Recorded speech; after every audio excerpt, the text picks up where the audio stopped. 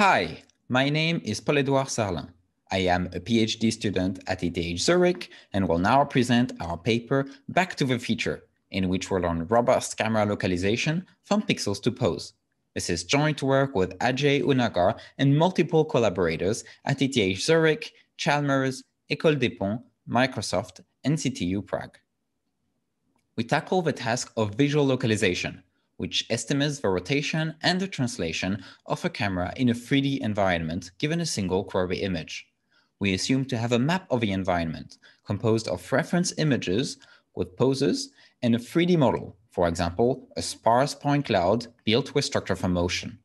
Often, we also have a course prior on the pose through image retrieval or even GPS.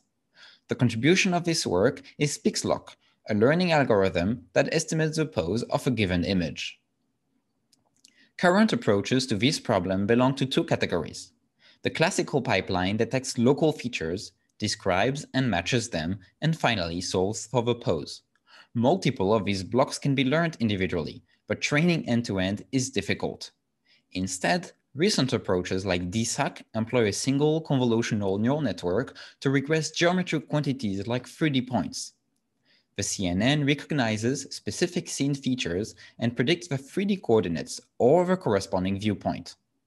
The weights of a CNN therefore encode the 3D structure or the reference views and often cannot generalize to new scenes. In this paper, we argue that deep networks do not need to learn 3D geometry. Instead, deep nets should go back to the feature. They only need to learn good features, and the regression should be performed with classical geometry. Let's have a closer look at PixLoc. A CNN first predicts dense features for the query and for a corresponding reference image. Given local 3D points and a coarse initial pose, we can compute the error between query and reference features. A geometric optimization then refines the pose by aligning the features. The optimization is differentiable, so that PixLoc is trained end-to-end by backpropagating to the features. By taking the 3D information out of a network, the features are generic. Our approach is scene-agnostic and generalizes well across domains. The direct optimization makes it very accurate, but also interpretable. Let's visualize the process. We isolate a local point cloud with image retrieval and initialize PixLoc with a reference pose. The feature alignment then iteratively refines the pose by minimizing a direct feature metric cost until convergence. Here we show the recurrent reprojections in red, but PixLoc does not rely on explicit correspondences.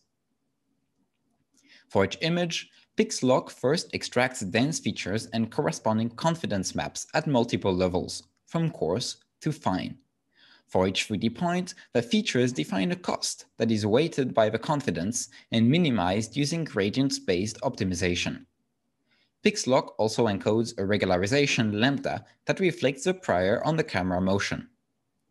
We obtain an updated pose, which initializes the optimization at the next level, and so on.